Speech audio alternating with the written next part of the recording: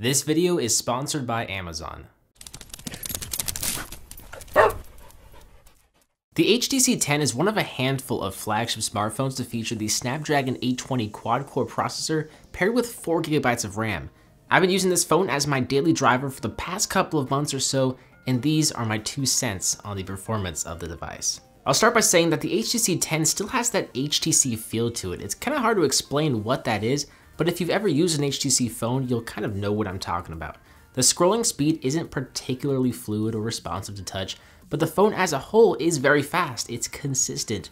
It all flows together very well. The animations appear to match the raw processing speed nicely right out of the box. Now you can change the animation scale in the developer options to help increase the snappiness of the phone, but I'm a fan of how it performs out of the box. If this were a Samsung phone, you could bet that I'd be increasing the speed of the animations. Now, I covered the software in detail in the previous challenge video. Click below to watch that video if you haven't already. And since that video, I've actually been using the Google Now Launcher exclusively. With it, the HTC turns into a Google Play Edition device, as just about every area of the phone resembles pure stock Android.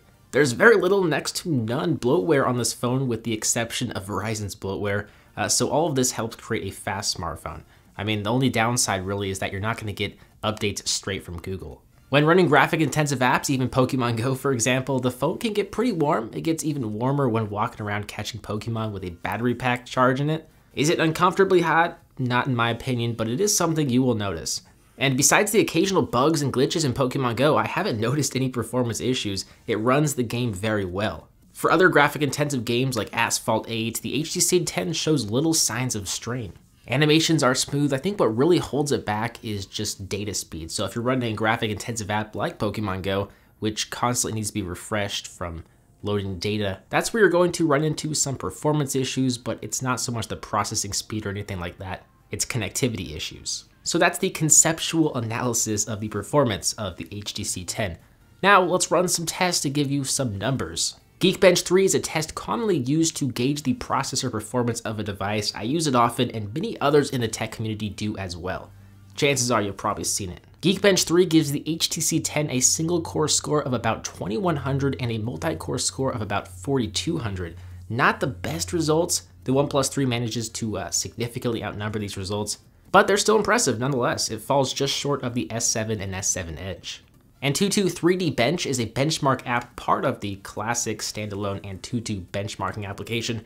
It's designed to test 64-bit CPU and UX performance, which the standard app cannot do, so they made this little extension called 3D Bench. AnTuTu tests the processor performance and GPU performance. It's like the best of both worlds. It spits out a score of around 105,300, give or take. 3D Mark is the final test, and it's all about testing the GPU and gaming performance. It of course tests the processor, it has to, but it looks at graphics capabilities specifically. Running the slingshot test, 3D Mark gave us a score of about 2300 and a graphics score of nearly 2900. In other words, the can't touch this score. Not only is this device one of the most powerful available, but your score is also better than average.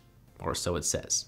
Alright, so now the fun part begins. You can download these benchmarks, give them a whirl, and then drop your score in a comment down below along with what device you are running to kind of give others some perspective as to just how powerful the HTC 10 is. Hey, I'm not saying your device is slower, but chances are it probably is. I also recommend you perform a simple Google search to find the scores of various other smartphones.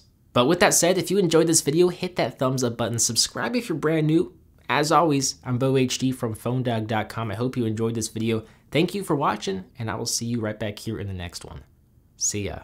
You can save up to 25% on apps, games, and in-app items by purchasing Amazon coins, and the more you buy, the larger the discount. For example, you can buy $10 worth of Amazon coins for $9, which is a $1 savings, or you can buy $100 worth of Amazon coins for $90, which is $10 of savings. 100 coins are worth $1. So you can download a game like Cookie Jam for free, then you can buy a jar of 275 gold coins to use in the game for about $10 or 1,000 Amazon coins. Since you can buy $10 worth of Amazon coins for $9, you actually save $1, but you could end up saving more depending on how many coins you buy. Like I said earlier, the more you buy, the larger the discount. You can learn more about Amazon coins using the link in the description.